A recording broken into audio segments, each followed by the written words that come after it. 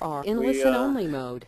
Had some issues we were dealing with, which we didn't quite complete, but we're determined to meet later, and so we'll do this session first. There are still 4 or 5 seats here. I know it's crowded and I'm sweating, but you're welcome to come and sit down. So what we're trying to go through here first are the regulatory proposals that were commented on by the PAG and the conference board that we didn't get to. Was there one other thing? Just the 2 agency proposals. So the regulatory proposals, they're from agency work, so we intend to go through that. I greatly enjoyed, greatly appreciated the comments this morning through the conference board and the PAG and the public relative to catch limits, relative to the bycatch stuff. We're not going to bring that up here again.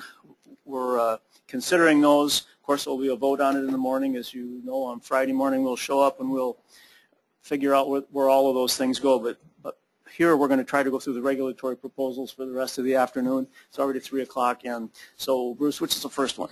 Thank you, Mr. Chairman. I'll just remind you that there was the 2A licensing proposal from the staff, which had been done in conjunction with the Pacific Council to change the licensing deadlines, but that was what was reviewed on Monday, and it'll be showing up again tomorrow morning on your presentation. So we will vote on it in the morning, but Correct. we've aired that here. Correct. So the first one, Mr. Chairman, is we'd like to have NIMS management staff and ADF&G talk to us about the 2C 3A catch sharing plan. I think Mr. Myers has a presentation on that.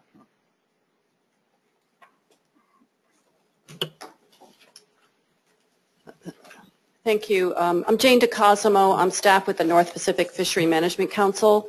And Scott Meyer is here from the Alaska Department of Fish and Game, and jointly we will update you on a new process that you are undertaking this year. We've been telling you for a number of years that we are moving in this direction, and the catch sharing plan for 2C and 3A was implemented or is in effect as of January 13th. So this is our new paradigm. So behind in your briefing book, section 16.2.2 is the letter from the North Pacific Fishery Management Council to Dr. Lehman that conveys some background information on the development of the catch sharing plan for 2C and 3A and its contents. And along with the council recommendation for an action that you would implement through the annual management measures when you adopt the catch sharing plan during your action session on Friday. So that's the kind of the big picture summary, and I will take you through a little bit more of the detail of the catch sharing plan and the new role or relationship that we have between the council, Alaska Department of Fish and Game, National Marine Fisheries Service, and the Commission for implementing management measures for the guided sport fishery in those 2 IPHC regulatory areas. So if you have the letter handy, dated December 23rd, 2013, there's also copies in the blue book for members of the public if they wish to track. This is 16.2.2 in your book. As I mentioned, the catch sharing plan is in effect, and it replaces a guideline harvest level program that has been in effect for the last decade or so. So under the catch sharing plan, the expectation under the plan is that the Commission will set a combined charter and commercial catch limit for Area 2C, separate from that combined catch limit for Area 3A. Each sector's catch limit will be reduced by estimates of its discard mortality rate, and it might be handy for the commissioners and the public if they want to kind of track along with the document that follows the letter, which is the catch sharing plan itself, and it contains more of the detailed information. And if you were to track along on the second page of the catch hearing plan itself, you'll see how the process is different, using the type of figure that the Commission uses to describe the sequence of events and where removals occur as the staff works its way through the stock assessment. You'll see that the bottom third of that figure shows this this new process where a combined catch limit for Area 2C and 3A is adopted by the Commission, and then by virtue of adopting the catch hearing plan, then the charter allocation and the commercial allocation happens automatically based on the Council on the National Marine Fisheries Service implementation of the actual plan itself. The estimate of charter wastage is subtracted from the charter allocation to get the actual catch limit for the charter sector. And then similarly, the IPHC estimate of commercial directed fishery wastage comes off of the commercial allocation, and the remainder is what is apportioned to the commercial IFQ sector for issuance of the actual IFQs associated with the quota shares in that program. So that's a snapshot of the new process. It's important to note that the catch hearing plan does contain a number of elements. I went through the specification of the annual combined catch limits itself. However, there are a number of different tiers of allocation depending on the IPHC determination of the combined catch limit.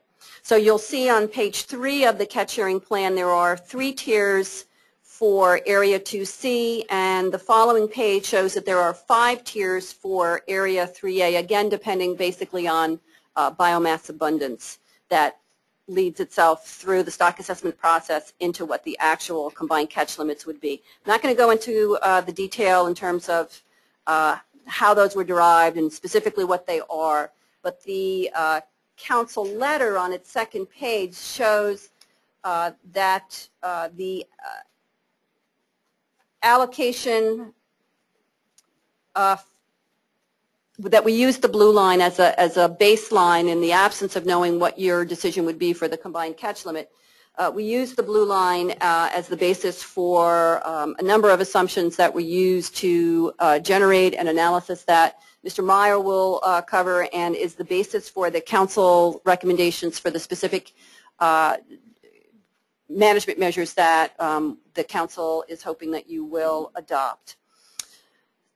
So the catch hearing plan has the allocations, and then it also, on page 4 of the catch hearing plan document itself, describes the annual process for setting charter management measures. And it's described in that paragraph on page 4, and I also will speak to the letter which described how that annual process was implemented by the Council in 2013 to come to the recommendation that it made for you in December.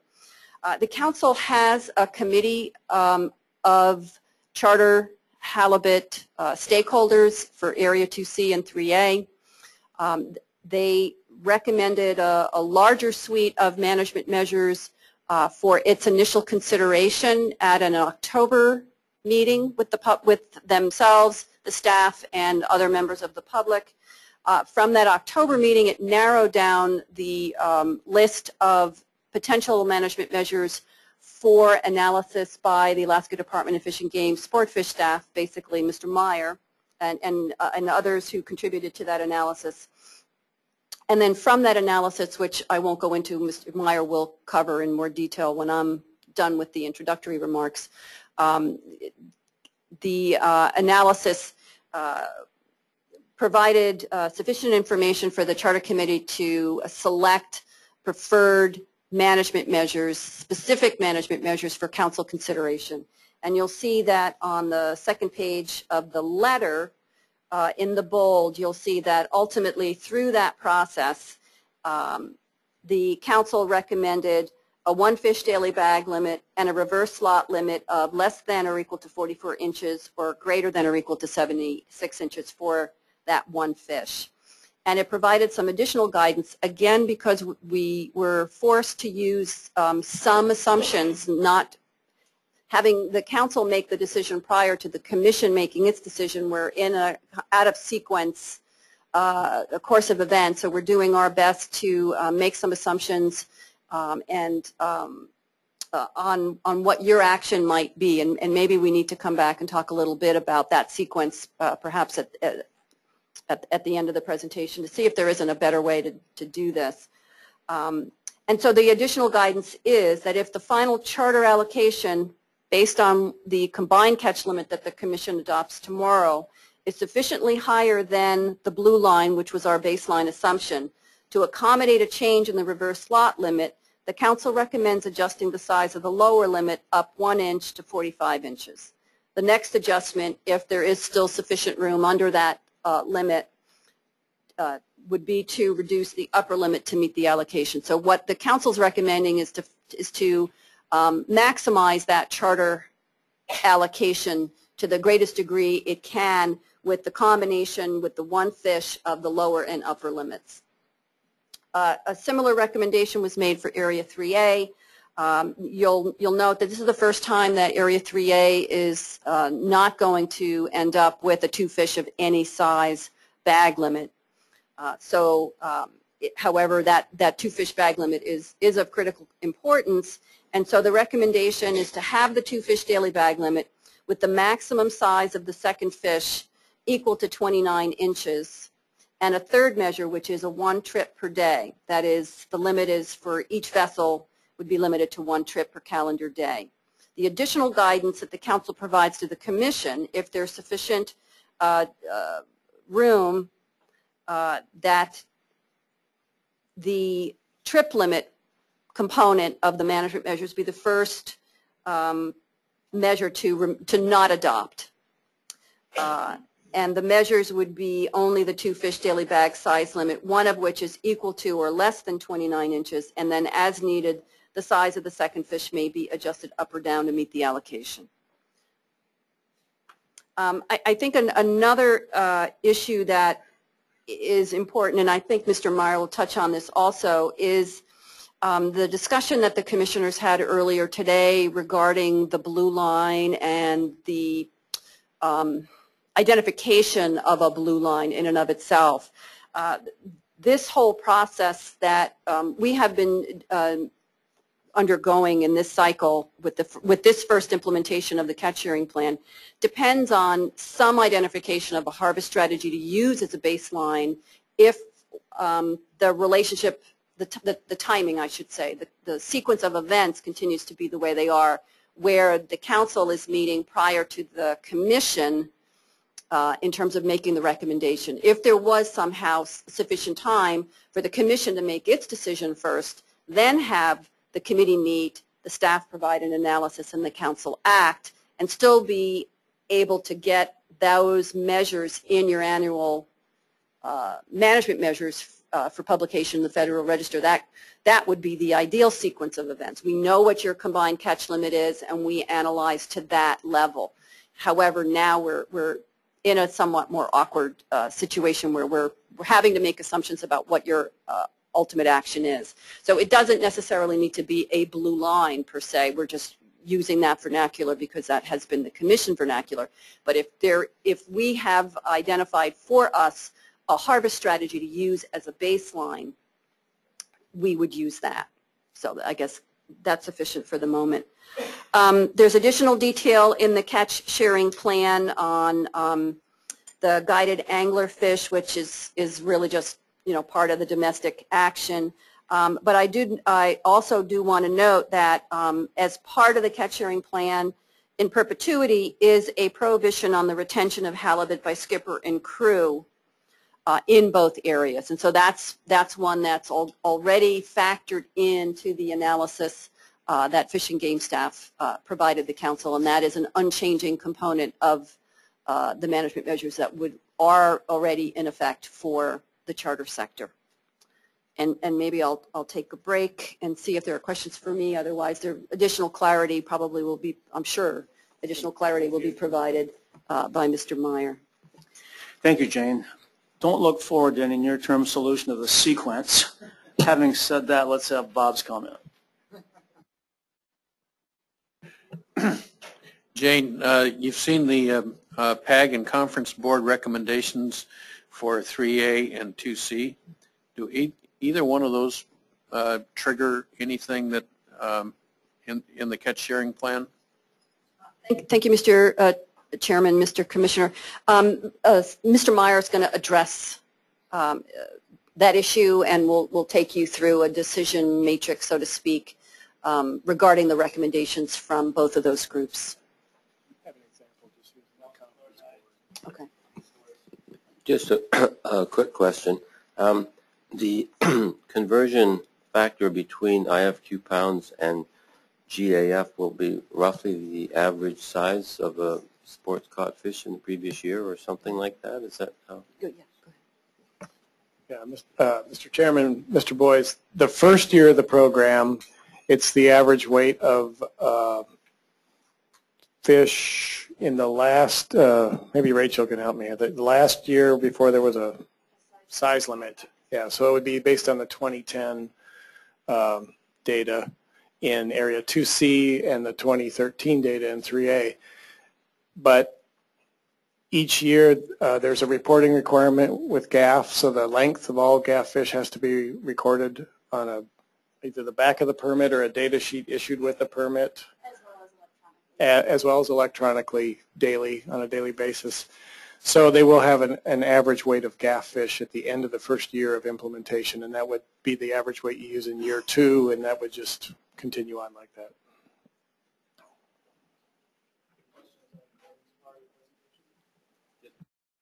Just a follow-up. I might not be thinking this through, but I think this would lead to a tendency for people to try and release smaller fish and catch larger fish, some kind of high grading driven by the fact that they were, maybe the conversion rate had been 10 or 12 or 15 pounds, but they'd be beating the system if they could find a bigger fish. Yeah, Mr. Chairman, Mr. Boyes, that could happen, and then the next year it would catch up to them in that if they harvest higher fish, then those fish will have a higher average weight, and then when they buy X many pounds or lease X many pounds of quota from someone, a larger average weight will be used to convert their poundage to the number of fish they can harvest that year. So it should be a self-regulating kind of thing.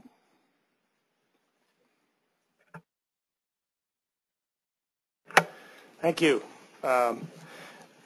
Jane gave a good introduction and actually probably touched on a couple things that should save me some time. Well, as she mentioned, we looked at, Jake, could you fire up that? Okay. There is a PowerPoint firing up slowly as the projector warms up. Jay mentioned that we're asked to analyze a number of alternatives, and I won't go through them all. I just want to focus on the ones that the council chose and explain the intricacies of those, and then walk you through an example of how you would use the same data tables that the council used if you were to approve a catch limit that's different than, that resulted in a allocation to the charter sector that was different than the blue line, how to proceed through those tables. Okay, so skipping ahead through the preliminary information here. All right, so here's some basic principles. So we're talking about 2014. If you recall from my earlier presentation, the council adopted, starting with the catch sharing plan, the use of charter logbook data to monitor and manage this fishery. So all of the projection, harvest forecasts, and all of the calculations that were done in the analysis were done using logbook data. And also crew harvest will be prohibited in 2C and 3A, so crew harvest was removed from those logbook data so that the forecast would not be biased by the crew harvest. And also with the catch sharing plan, release mortality in the sport fishery, 026 release mortality is included in the charter allocation. That's the percentage allocation or fixed amount that's part of the catch sharing plan. So rather than try to break that apart in the analysis, it was much cleaner to just always include release mortality in the estimates that you're going to see and all the calculations. So I'll refer to them as total charter removals. Okay, because I'm skipping around here, I want to be careful I don't miss something. All right, so the first step in the analysis for either area was to provide the status quo projection under the status quo regulations. If we're looking at Area 2C, that was a U45-068 reverse slot limit. And the as I said earlier, this is you can follow along in the written report, which is tab 1621, and this would be table 3, figure 4 from that report. As I said earlier, this logbook data with the crew harvest excluded, and the harvest forecasts are done by sub-area using the existing time series of logbook data, the crew removed. The average weight that I used for the status quo forecast is the average of the last 2 years. We've had the U45-068 limit in 2012 and 2013 in Area 2C. So I use the average weight from each sub-area in the last 2 years to plug in for the average weight for each sub-area. And that's, you multiply those through to get the harvest or the yield in pounds. And then the release mortality estimates that I gave you earlier, the magnitude of that release mortality was about 5% relative to the harvest. So I inflated the yield by 5%, basically multiplied yield by 1.05 to come up with the total removals for each area. And you see that that added up to 856,000 pounds. So with a forecast, harvest forecast for next year of 58,000 fish, we get a total removals of 856,000 pounds. And that's an important number to remember, because in the next table, or in a table coming up here, we'll come back to that number. So skipping ahead now to the reverse slot limit, which is 18, this one. So this is just a pictorial representation of the reverse slot limit. I'm sure you all know what it is, but just quickly, it says U43-062. This is a recycled slide from an old council document. That's just an example. You can ignore that and just think of the reverse slot limit there. Before the slot limit, you have a size distribution. This is somewhat what the size distribution looked like in 2010 in Area 2C. And then when you put the reverse slot limit in place, a critical assumption of this analysis is that the regulation won't affect the number of fish harvested. And that may seem questionable at first, but what we saw in 2011 when we put in the maximum size limit, and again in 2012, 2013, is that the number of fish was relatively constant. It didn't appear to be affected by the implementation of a size limit. The one fish bag limit, of course, had a huge effect on harvest. It had about exactly the effect that we would have predicted, but putting in a size limit had relatively small effect on harvest. And even if there was a change in harvest from when you put the size limit in, or from the year before until you put the size limit in, you wouldn't know how much of that change was actually caused by the size limit versus just changes in harvest from one year to the next. A lot of factors affect harvest. But the idea is, in this analysis, you're basically assuming that all the fish that are caught in that protected slot that are not legal to keep would be replaced in the harvest by fish that are legal to keep in the tails of the distribution. And so what you see at the lower graph is just a redistribution of that harvest in proportion to the amount of harvest that's above and below those limits.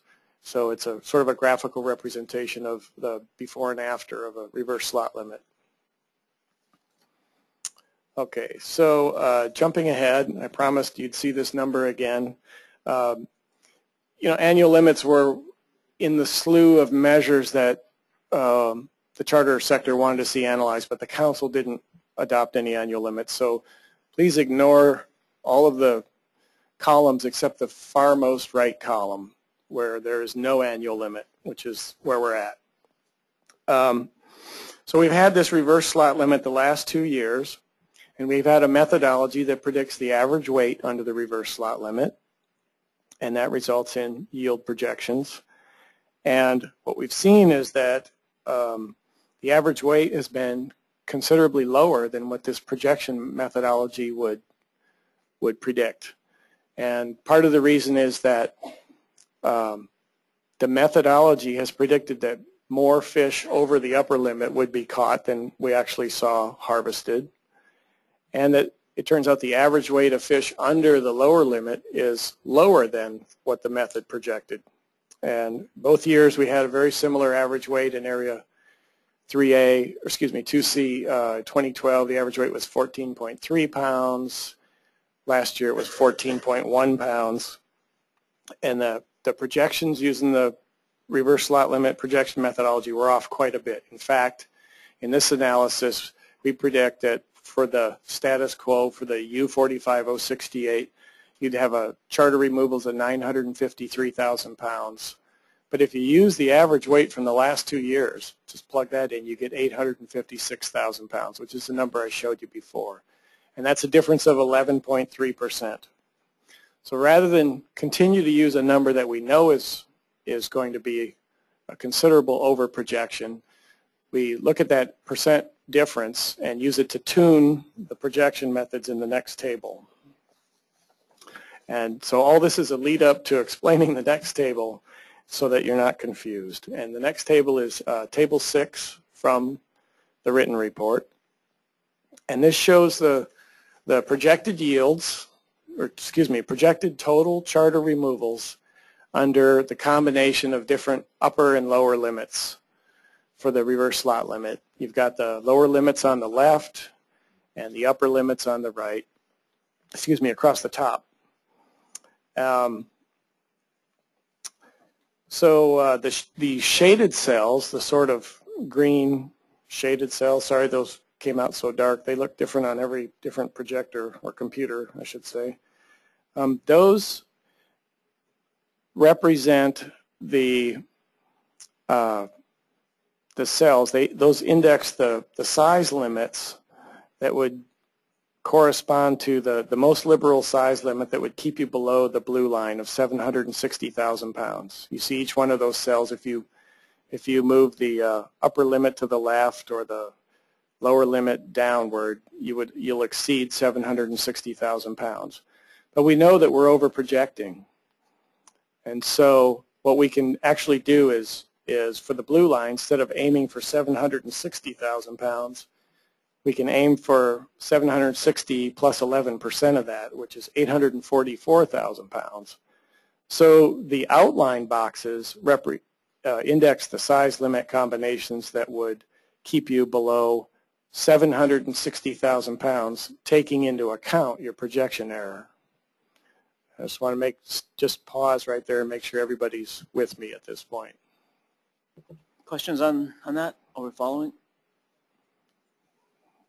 You're good? Excellent. Okay, that was the first major hurdle. So now what I'd like to do is run through an example, and I want to make it clear that I'm not making any kind of official statement endorsing this, but suppose the commission were to adopt the conference board recommendation. I'll just walk you through the procedure that would result in the correct size limit that would follow the procedure that's outlined in the motion from the council. So the conference board recommendation was 4.75 for the fishery CEY. The CSP, the catch sharing plan allocation, is 18.3%. So that results in a total allocation to the charter sector of 869,000 pounds. So you then multiply that by 1.11 to inflate it by 11%. That would give you a new target of 964,000 pounds. And the charter motion asks that you first raise the lower limit to 45 inches. Is there a pointer on it? Is that the top button here? Okay, that you raise the, it's just going to shake all over the place. That you raise the lower limit to, where is it? There, Bruce's head, to 45 inches, and then adjust the upper limit as appropriate. Since we're aiming for 964,000 pounds, we go across here, and this cell is the highest projected harvest that's still below 964,000 pounds.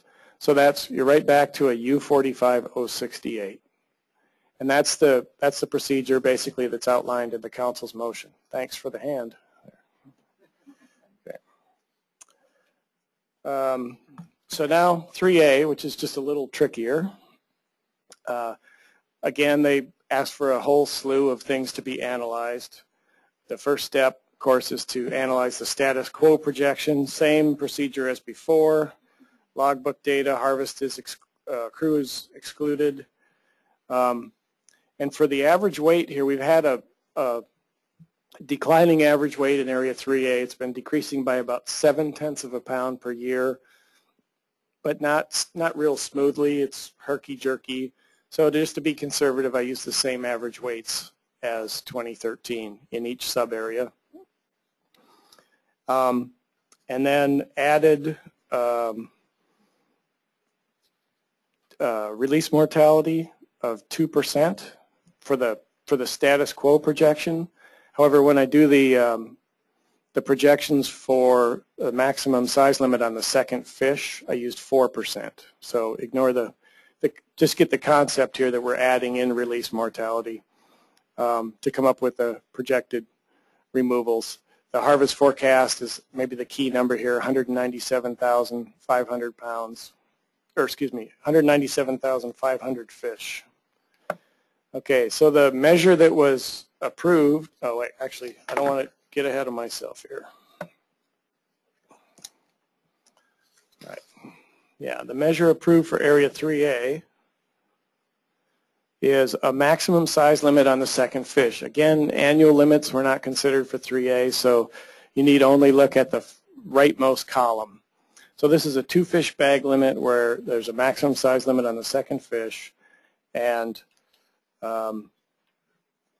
this measure was employed in 2007, 2008 in Area 2C, so we have some experience with this. The way to come up with these projections is that we assume that 48%, well, the data, logbook data, show that 48% of the halibut in the harvest are the second fish in each angler's creel. As I mentioned yesterday, logbook data shows the catch by each individual angler, so we can look and see how many of these fish are first fish in the creel, second fish in the creel. So we're applying the size limit only to the second fish, to 48% of the harvest, basically. And this table shows the combined effect of the maximum size limit on the second fish. And the highlighted cells here indicate measures that would keep the projected harvest under the blue line. Now, we don't have experience with projecting average weight under these size limits in Area 3A because we've never had a size limit in Area 3A.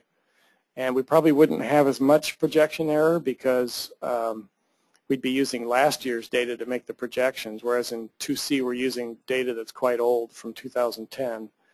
So there's no adjustment in here for projection error based on our error in estimating the average weight.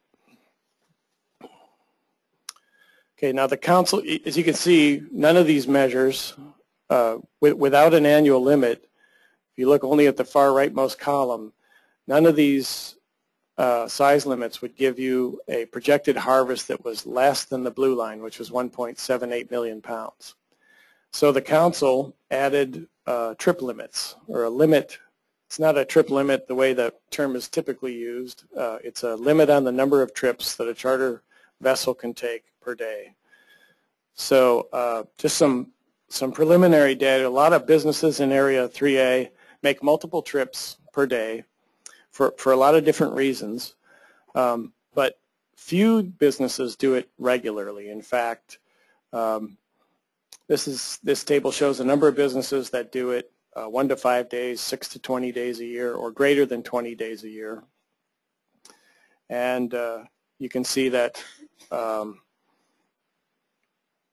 there's growth in the number of businesses that are running multiple trips per day since 2009, where it was almost 5% to almost nearly 20% in 2012.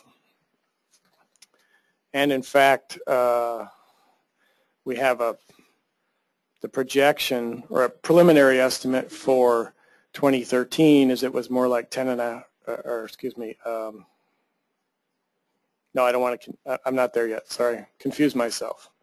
All right, so here, the bottom line though is not how many businesses are doing it, it's really the amount of harvest that comes on that second trip of the day. So if you cut out, the logic in this analysis is if you cut out the harvest on the second trip of the day, then the amount of harvest you cut out is the effect of that regulation.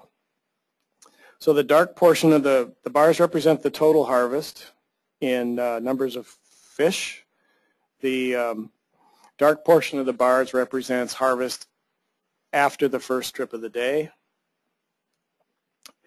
And so these numbers basically represent the maximum potential harvest due to implementing a limit on the number of trips per day. And again, you can see the harvest increase since 2009. The preliminary data using partial year logbook data for 2013 is that we had about 10.5% reduction in harvest in 2013. And if you project that, if you just do a linear projection of that increase, and it appears to be linear, you would get 11.9% in 2014. So the fact, I mean, it appears that this is continuing to grow at least through 2013. Most of the multiple trips happen in Cook Inlet. So this regulation will have a disproportionate effect on Cook Inlet businesses. And as I said earlier, this is a maximum potential reduction in harvest that you would get from trip limits. And I say maximum because there are mechanisms that could mitigate the effect of this regulation. Anglers could rebook on another vessel. I guess that's the big one, and it depends on the amount of capacity that's there in the fleet. Now, some anglers may not be flexible enough to rebook on another vessel or on another date or at a different port, or they may have trouble finding a vessel, particularly during peak periods in the fishery. So to kind of get a handle on that, we looked at the amount of excess capacity in the fleet. We looked at least for the major ports in Area 3A, we looked at all the vessels that had halibut permits and what their permits were endorsed for, and for each of these are ports or combinations of ports that are close to each other, and the line, the threshold line in each area is the total possible number of anglers that could be taken by all the licensed vessels in that area. And it's a little misleading because early in the year, late in the year, a lot of those vessels aren't even operating. So there's, just because that's the total capacity of the licensed fleet doesn't mean there's available seats on those boats. You can see that the fleet reaches, or in the case of the Central Cook Inlet, the Anchor Point, Ninetieth upper left-hand graph there, the fleet actually exceeds its capacity during the peak of the season by just a hair. And that's because of multiple trips. This is just taking into account one trip a day. Well, actually, the graph of angler effort is showing what the total angler effort was. It can exceed the line if they run multiple trips per day. But it shows you where the peak of the season is, and it shows you how far away the actual angler effort is from the potential maximum capacity of the fleet. But basically, it isn't very informative, other than we know that during the peak of the season there's going to be fewer seats available, don't really have good information, And in the analysis, I stopped short of trying to project what the effect of a trip restriction would be. The council, however, let me go backwards here. 8. Okay. That is 29. Okay, so I'm going to go back to slide 25. The council, however, did decide to implement a trip limit. And in their decision, they basically assumed that you would achieve the 9.8% reduction in harvest. So let's see. And they also listed some other factors that they thought would provide the desired reduction in harvest even if the full 9.8% weren't achieved. They thought that on net you would achieve this level of harvest reduction. So the values in this table, in the rightmost row of this table, were essentially reduced by 9.8% to account for the effect of the limit on the number of trips. So I'm going to go now to one more file. It should be tacked on the end here. Jay tacked it on. Okay, this is not big enough. Is there a chance we could zoom in, Jay? Thanks. That's perfect. Auto adjustment in progress. Okay. All right, so what I did was take the last table you saw, which is in the upper left-hand corner. I took out the rightmost column. That's now column B in this table. It's the projected total removals without a trip limit as a function of the size limit. And then I added a column C, which is to reduce that by 9.8%.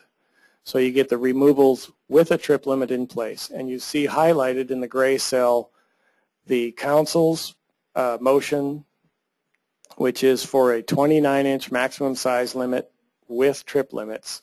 And that makes a projected harvest of 1.796 million pounds, which is about 16,000 pounds above the blue line recommendation.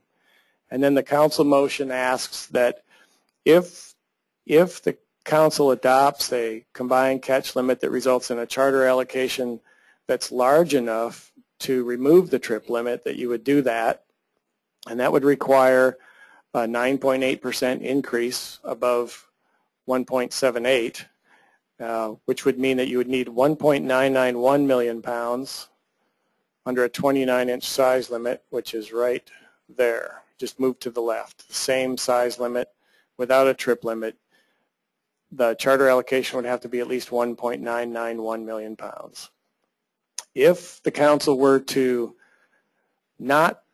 adopt a catch limit that resulted in a charter allocation that wasn't that big, but it was above 1.796, then you would just move down this columm to find the appropriate size limit. So the example I gave before with the if the IPHC were to approve a catch limit that was suggested by the conference board or adopted by the conference board, I'll just run through that example. And that, let's see, where is this?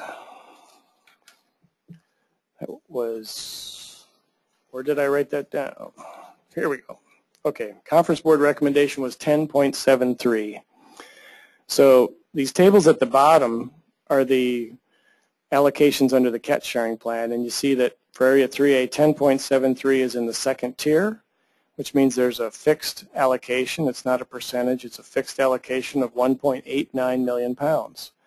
So if the allocation to the charter sector there is not as high as 1.991, so the trip limit wouldn't be removed, then you would stay in the trip limit column and just move down here to the largest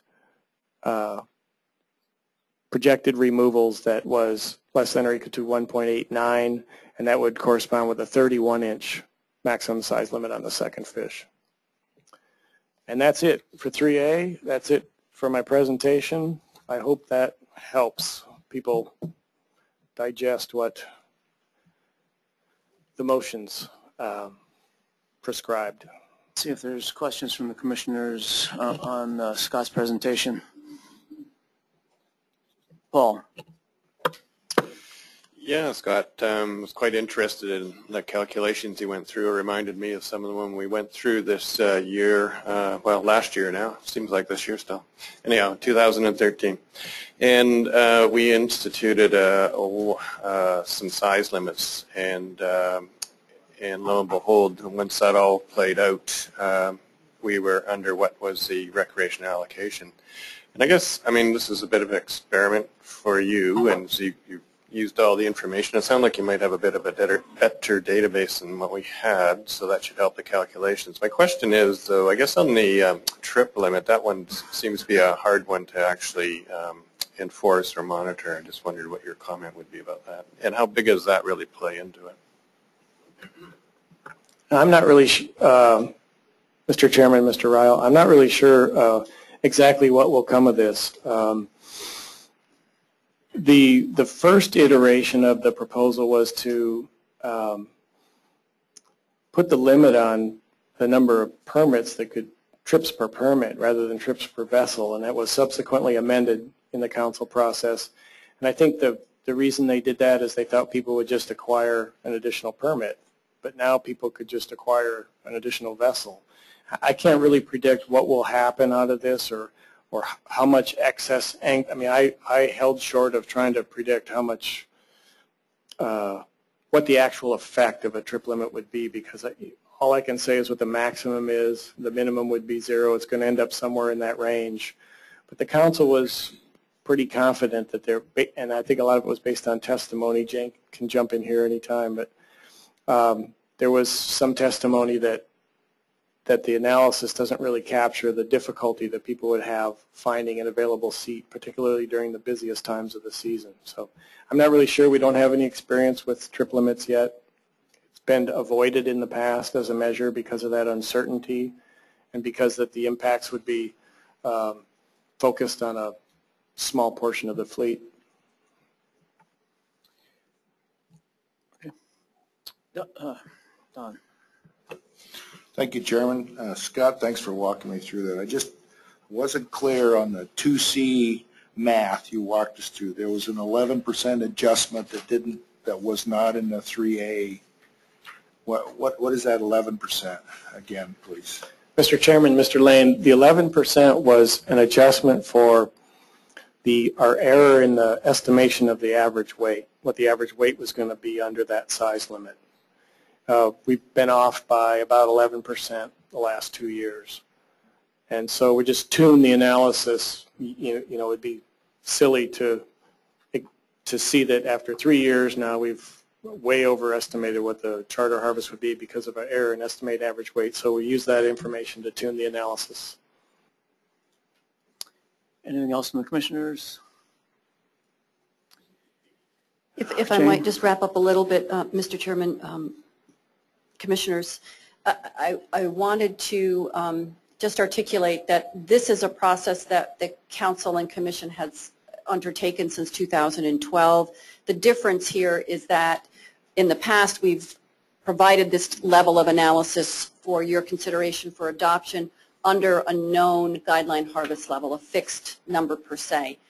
And so the additional effort or time we've spent taking you through the steps in the analysis is because this is the first time we're doing it under the catch hearing plan where we don't know exactly what your allocation will be. So if after this is all said and done this year, you know, if through your staff you provide us guidance in terms of whether this is the level of detail you want to see in the future or less, you know, maybe we resolve some of the issues about the uncertainty of knowing what your action is before we've even started our analysis. There may be some other fixes that can be explored offline. Okay, thank you. And there's a great appreciation for the work that was done with this. When you do contingency, when there may be several outcomes, it's several times as much work. So I've never seen Scott upset or mad. He just does it. So thank you. So let's see. We have other regulatory proposals to go through, and we will have a chance for the public to comment. how many people would want to comment on this one? I see some anxiety in the audience, and so since there's just one person, Bruce, comment on this, and then. No, then there's. Okay. Through the chair to Scott, can you just share with us how do we get the catch and release mortality? This is Bruce Gabris, and Scott Meyer, if you could just share with us the how do you get to the catch release mortality one? How do you estimate the number of fish released, and what's the mortality calculation? I didn't hear that during your brief. If you could do that, I appreciate it. Thank you. Scott, if that's a reasonably quick response, please do that for us. I'll make it as reasonable as I can. So I talked about this yesterday. It's the reason I didn't go through it today. I briefed the commissioners on it yesterday. The estimates, the numbers of released fish for the projections now, I'm using logbook data, and for the 2013, it's a preliminary estimate that's based on partial year logbook data compared to past years with a regression, and then time series forecast of what the releases will be in 2014. Used assumed mortality rates of 5% for the Area 3A charter, 6% for Area 2C charter, 6% for Area 3A private, and 7% for Area 2C private. And those assumed rates come from an analysis I did in 2007, which is based on data. They're weighted means of assumed rates for fish released on circle hooks and other hook types, and I can get with you later. Well, I know you know that report, Bruce. So the same mortality rates as the earlier study, and then the size of released fish is actually a modeling exercise, basically predicting the proportion of fish released as a function of their size, and it includes some data from, it looks at patterns in other fisheries. It's sort of a meta-analysis, looks at patterns in other fisheries to see what proportion of fish released as a function of their length percentile in the catch.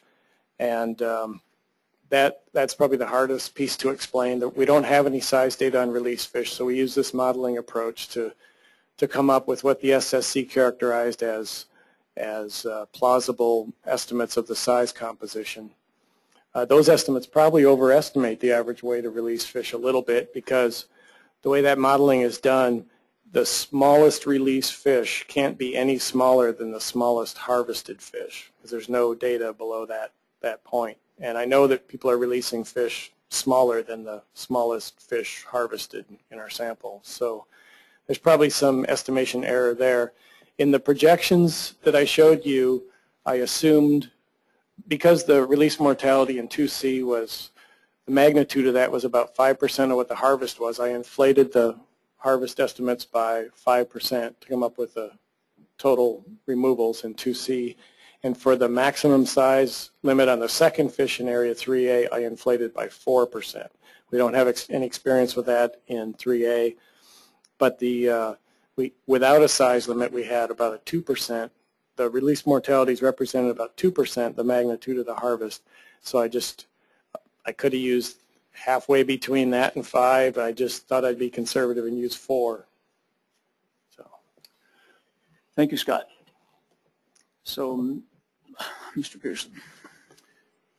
It's just a quick comment. I hope that all those who came rushing into the room when we opened it up thinking they were going to have a continuation of this morning's discussion aren't too disappointed about what they've ended up hearing so far, but which is consistent with our view of need to look at regulatory proposals. I do have one question, though, about the principle which is defined in here on Figure 4 or related to this document. In particular, the language which suggests the catch sharing plan anticipates that IPHC also divide the annual combined catch limits into separate annual catch limits for the commercial and charter halibut fisheries.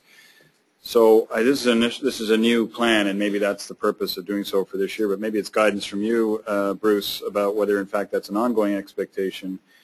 As you know, from a Canadian standpoint, we don't seek IPHC discussion about how we allocate between commercial and the sport and First Nation fisheries. So I just want to make sure we're understanding about whether there's an expectation that this is the case with this, because it wouldn't seem to me to be a consistent role. So we'll let Ms. DeCosimo explain it. Thank you. And perhaps that's, I'm not sure exactly where that language came from, but if I wrote it, I had meant to suggest that the commission would apply the council's allocations that are implemented through the catch hearing plan. Was that clear?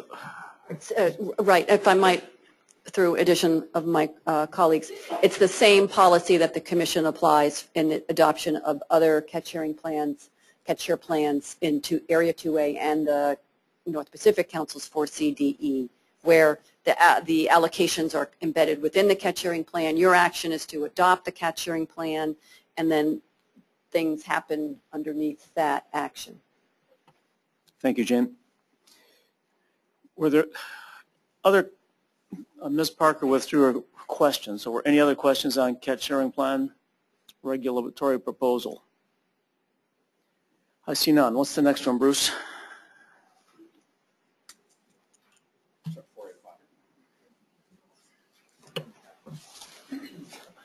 I'm sorry.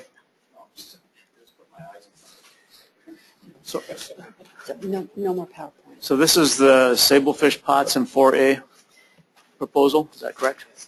Thank you, Mr. Chairman. Again, Jane DeCosimo, staff with the North Pacific Fishery Management Council. I'm speaking to a letter in your briefing book, I believe behind the same tab. It's dated September 24th, 2013, and it addresses action that the council took earlier in 2013 on an industry proposal that was originally submitted to the Halibut Commission in 2008. And following the council letter is a document dated March 19th, 2013. That's a discussion paper that I, along with others, prepared for council review at its April 2013 meeting. And midway through the document, there is a copy of the actual proposal that originally was sent to the commission and was forwarded to the council from Dr. Lehman. And later in that file, there is also, as an attachment number 3, is a letter from Dr. Lehman to the council from September 24th, 2009. It's on the commission letterhead labeled copy.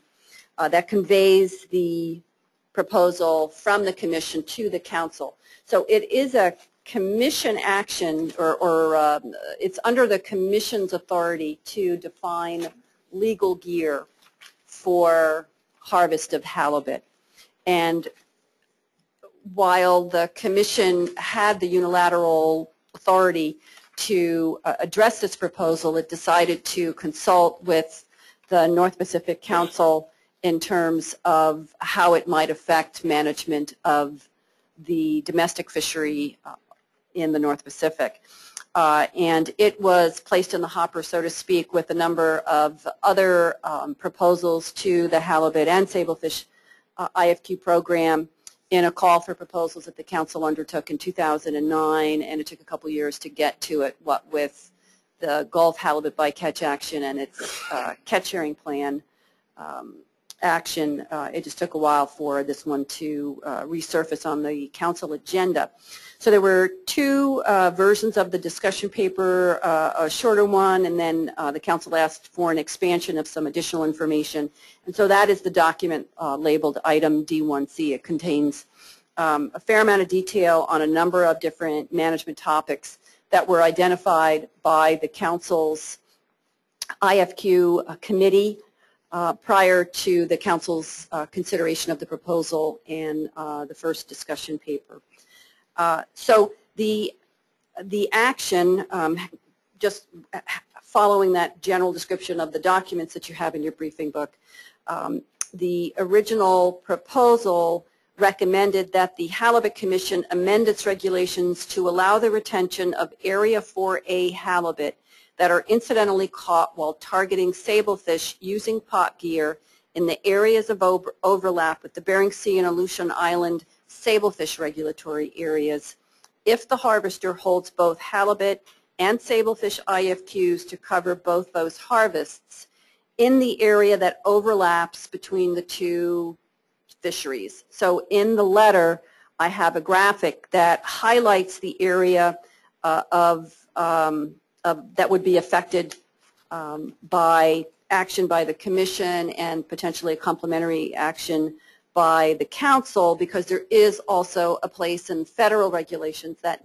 under NIMS authority has defined legal gear, and it would need to be amended to reflect that halibut may be retained in pots should the Commission wish to take that action. So there would need to be complementary action by both the Commission and the Council, and in my discussions with Commission staff, there is a way, and has been a history where the Commission takes its action and the regulations are written in such a way that they are in effect under the Commission's authority when contingent upon implementation in NIMS regulations. So there is a need to coordinate between the two management agencies. The Council has also suggested in its deliberations of this proposal that it may wish to consider implementation of some type of management measure that would place some restriction on the harvest of halibut in this fashion so that it doesn't become a target fishery. The Council, I believe, is concerned. There have been expressions from the Commission staff about concerns that this not become a target fishery, that in fact this be limited to incidentally caught halibut in sablefish pots and not the reverse. So the Council has not identified exactly what type of management it would adopt, but it has identified, and I note in the letter notes, that the Council may consider implementation of a discard mortality rate or a maximum retainable allowance.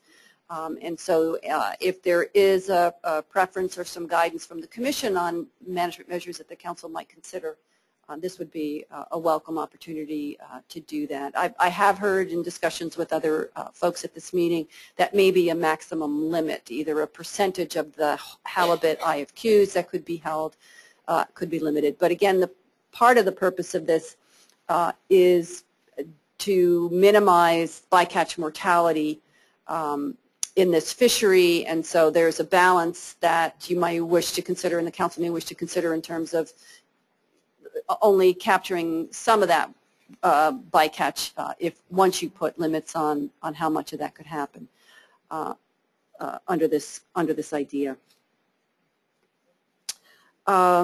I would also note, and I noted it in an earlier presentation this week, that there is a separate initiative that the Council is considering to allow the use of sablefish pots in the entire Gulf of Alaska where they're currently not allowed. And a component of that analysis will include consideration of the allowance of incidentally caught halibut in those sablefish pots in the entire Gulf of Alaska to be allowed, and that also would be an action that we would welcome your comments on. I suppose I would assume, I think, that under this action, the 4A action, your regulations would be written in such a way to limit the legal gear to Area 4A,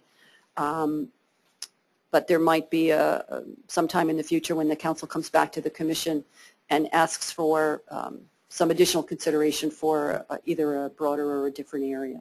I think the idea under the 4A proposal is this is kind of an experiment to see how successful or what level of harvest might occur. The discussion paper does indicate that it's a fairly small background rate of halibut that is caught in this fishery. I wasn't planning on taking you through the paper at length. It has been in your briefing book, but just to, I guess, generally characterize that it is a relatively small amount. The last table that follows the discussion paper before you get to your next regulatory proposal actually is a good summary of the level of background halibut in numbers and then converted to net weights. It shows that of 4.4 million round pounds of sablefish that have been caught, less than 173,000 net weight pounds of halibut have been caught in pot gear over a 4-year period. So I'll stop there, Mr. Chairman, and I'm happy to provide additional information if I can. Thank you, Jane. So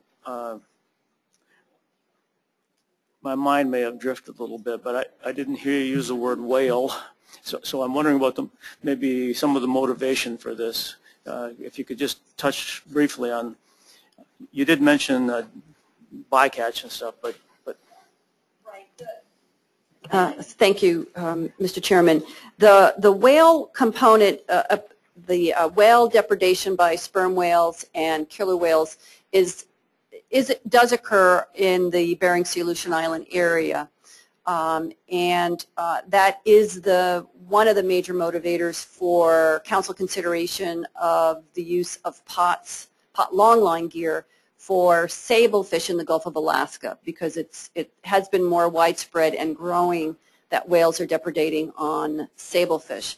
I'm hearing anecdotal reports as I've been taking that discussion paper through the process that is also being noted on Pacific halibut, longline gear also, and I don't have information on that. I do have a separate discussion paper on the whale depredation issue on sablefish. Thank you. Comments from the Council Commission? Mr. Pearson. Thanks, Mr. Chairman. Thank you, Jane, for that. I notice, as others will have done so, that our two advisory groups gave different views on this proposal, in fact, completely opposed views. PAG's report has quite a detailed explanation of the reasons for their opposition, whereas Conference Board only indicates that they support the proposal. And I think there's also an indication, I'm reading it again, about the position of the Commission staff in the letter that Bruce sent several years ago. But I guess I would like to get better understanding of I think, Jane, you answered some of the issues that PAG seem to arise. You know, this could create a directed fishery, and you're saying it's not the intention, it's incidental catch, but it's, you know, it allows what it was a previously prohibited gear type to be used, although again, as you might say, for incidental reasons. I just want to get a better sense of weighing the risk factors here that clearly led PAG to make one decision and Conference Board to make another, and maybe not only for you to answer, but others might want to comment on that as well. Thank you, Mr. Chairman, Commissioner. I'm not sure I heard. I gave brief presentations to both of the groups, but I wasn't necessarily there when the PAG had its discussion, so I don't know what issues it addressed beyond what's captured in its minutes. I would like to note, though, that if both groups were relying only on the Blue Book only contained the letter. It did not contain the discussion paper. So I think both groups may not have been fully informed of the scope of the discussion paper contents to know how some of their questions would have been addressed by the paper and perhaps by me if I knew the concerns they had ahead of time. You know, I only gave a relatively brief presentation to the Conference Board towards the end of its meeting yesterday, and there wasn't really an opportunity to do that. They may have benefited by having been distributed the full discussion paper. Some of the issues that the comments that I had heard, I believe in both rooms, suggested that some of the concerns were because they didn't have sufficient information, and so it may, and that some of them were interested in seeing the council analysis to know what the council restrictions might be on this gear before some members felt comfortable supporting it. And it's not to say that, you know, we're often in a situation where the council puts X amount of effort into a project before it knows whether it's going to actually move forward with it. So this is only a discussion paper because it wasn't actually taking action to amend federal regulations. That would come at the step after it heard back from the Commission whether this is a viable alternative, whether this is something that the Commission would support further examination. So having said that, while it might behoove the system to have a definitive direction or answer from the Commission, it is still possible that if you were to say, we are interested in moving forward, but we need to know what it is, how you would constrain these harvests, that would give the Council direction to move forward with the reg amendment, but again, perhaps not adopt it until it knows whether the Commission also would adopt it, because there's a fair amount of effort going into development of a regulatory amendment package, development of rulemaking, et cetera, to not then move it forward through the system without the complementary action by the Commission.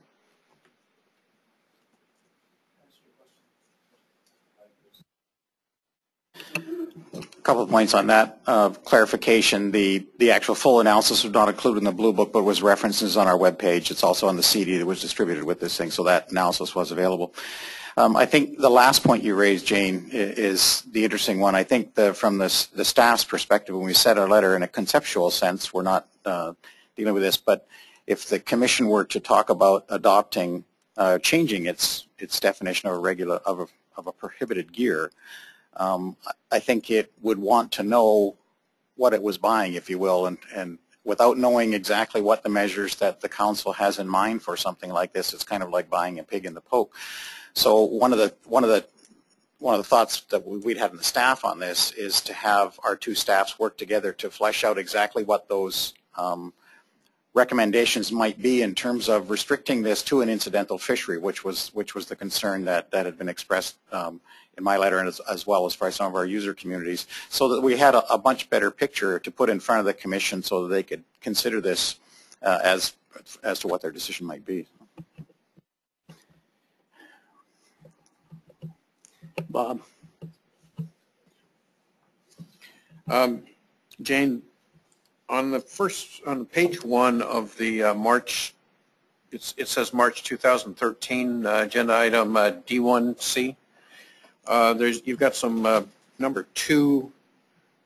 Which one did I want to talk to? 2A, removal of the pots from the grounds once the person's quota was exhausted, and that would presume be this black cod quota. You see where I'm looking? Okay. When I read this document, it seemed to dismiss that because enforcement doesn't at sea does not have a pot hauler and can't remove the gear itself should they find it on the grounds. And I don't. Is that the case? Was that what was discussed, or was that the intent of what? Was that the intent of what the Council is suggesting, that that's not doable because enforcement can't haul the pots?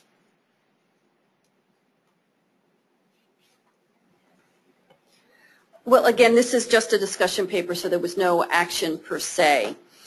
This was and the way it was posed by the Council for discussion is the requirement to remove the pots from fishing gear at the end of the season. And so I think you can see it's only a couple, 2 short paragraphs in terms of, right, of storage that I've addressed. So if there's additional guidance that you or the Commission as a whole have back to the Council, we can explore something in more detail. Mr. Chairman, we're going to deal with this when we make the final an action or non-action, right? Yes. But just it would seem to me that if someone has chosen to, he's fished his black cod, and all of a sudden he's got a salmon tender job, or he's going to go salmon seining, and he chooses to leave his pots because it's convenient for him on the grounds. And it is found that, you know, that pot number is out there for a while and is causing a problem for other gear types. The Magnuson Act provides for very high fines per day, and it seems the Coast Guard come along and say, hey, clock's ticking on you, you got X days to remove your own pots. And enforcement wouldn't have to have a hot pot hauler. It seems like there's a built-in incentive for the pot guy to remove his pots. Now, I would say 90% of the time, those pots are very expensive, very valuable. They're going to remove the pots when they're done because they know there are trawlers and other gear types out there, and they don't want to lose the investment in those pots. But I have had situations in 2A where a guy's dropped 500 pots out there and spent 3 months in the shipyard. And what happens is that trawlers don't see those buoys. And the doors, you can imagine the doors going through that gear, and then you got a mess. And it's not just a long line versus pot issue at once someone abandons their gear. So I think the analysis could be beefed up on the viewpoint of different gear types having a problem there. And I think it's more, you don't have to remove the pots just because they're there. If they're identified as being in violation, then the onus is on the boat owner or the owner of the pots to remove them, and ching-a-ching-ching, enforcement's going to get some money. Well, Mr. Chairman, Commissioner, I think the reason that a lot of effort wasn't spent in the discussion paper on that topic is that storage of pots on the fishing grounds after the season is over is prohibited now.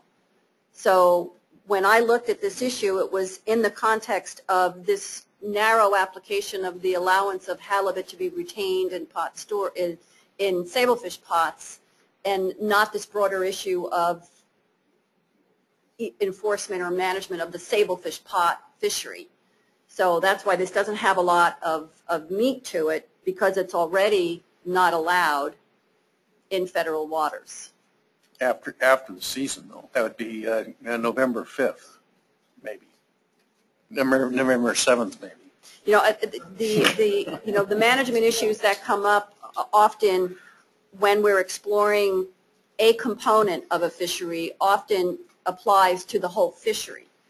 And then it becomes a question of how much does the council wish to change the management of all of the pot fisheries, because we don't have a sablefish pot in regulation. We have a groundfish pot. So once you start adjusting what you want to do for this specific application of halibut to be retained in sablefish pots, you're affecting the cod fisheries, you're affecting other fisheries also, pot fisheries. Or you're defining sablefish pot gear uniquely. And that brings up enforcement and management issues about how do you distinguish those gear types when they're deployed. Mr. Chairman, we can talk about this later. I'd just say that if this is going to be an experiment, I saw that there was maybe 7 vessels participating in the pot fishery in your paper here. It just seems that this is an excellent opportunity to run an experiment with a limited number of pot vessels, because once you move into the Central Gulf, if that's where the council wants to go with pots for black cod, you're dealing with currently about 400 vessels targeting, and you got a huge potential conflict with the pots and longline gear if you haven't resolved that problem in your experiment. So that's it. Thank you very much. Any other questions or clarification from commissioners? Any of the public wish to speak on this?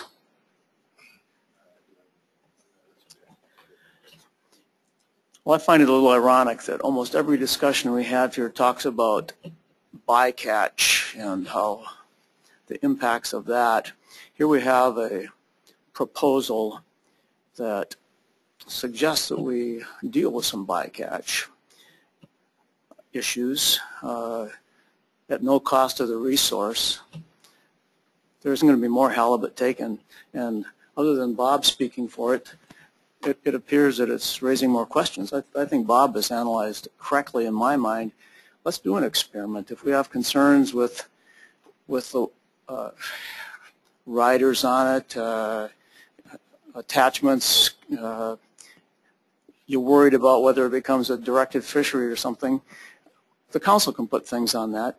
It's 7 vessels, and if we don't take opportunity of this in the light of all of the discussion that comes on bycatch here, I find it completely baffling. So,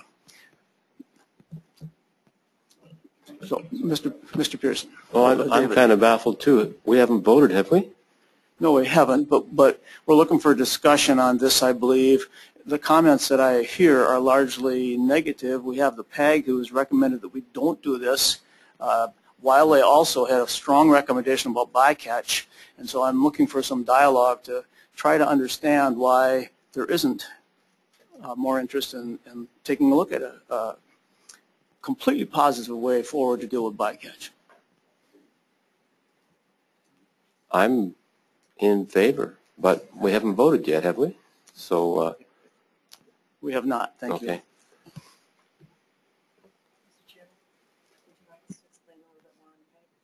Not particularly. Anything else on this? If there's a public that wants to make a comment, I'm happy to hear that. Yes, please.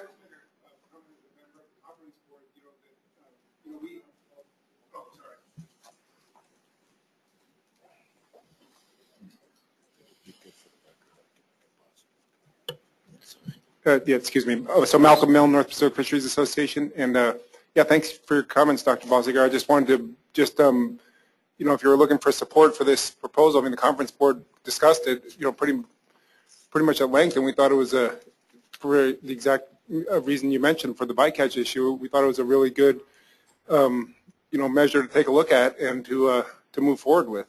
So, you know, I just hope that you feel that there was a lot of people in that room that were definitely interested in pursuing this. Thank you very much. Thank you. Appreciate it. Just one sentence, you know, at the conference board proposed this unanimous on the Canadian side with one person voting against on the other side. Thank you very much. Okay, I'm sorry I've had a temper tantrum. Anything else on this? Thank you. Another proposal, Bruce?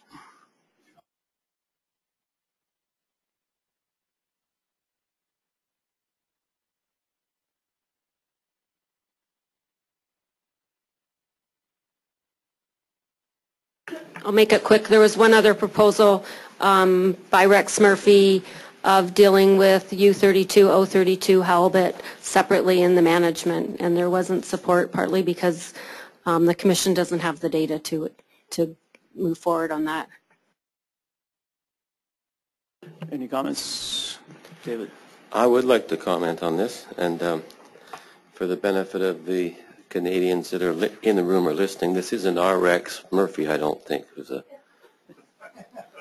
He's on the CBC there. He's from Newfoundland.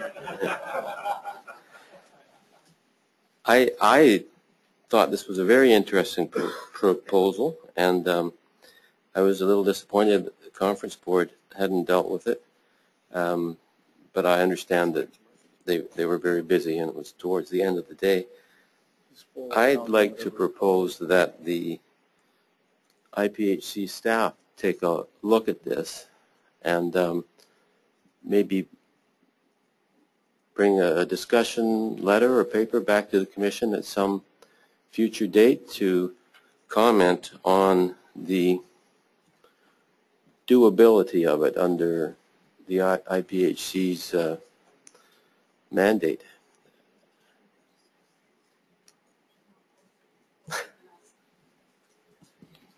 Thank you. You can probably direct staff to do actions tomorrow, if you, usually.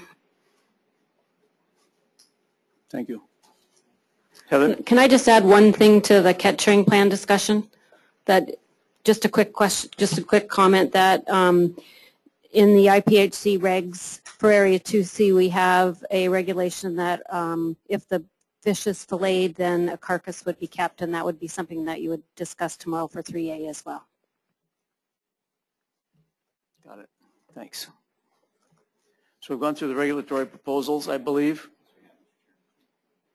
What does that leave us with in this session?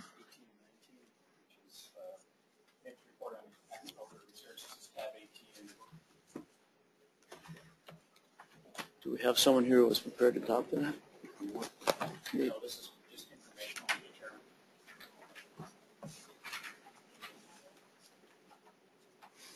These are simply a series of articles.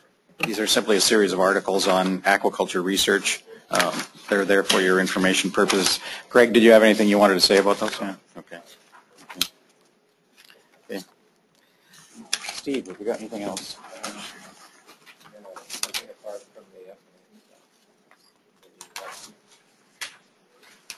Okay.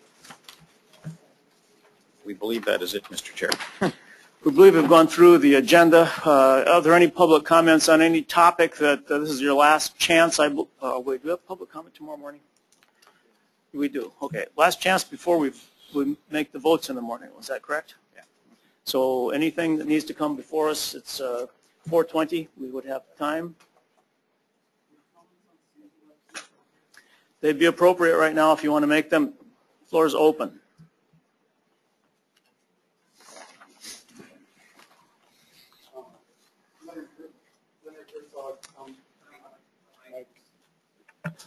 Leonard Herzog, I went before our North Pacific Management Council 3 times for the states to see if we could separate the sablefish season from the halibut season, and I don't think it's possible for bycatch issues, which we're trying to avoid, because the people that have IFQ halibut like we do and we're fishing for sablefish, you know, it's silly to discard.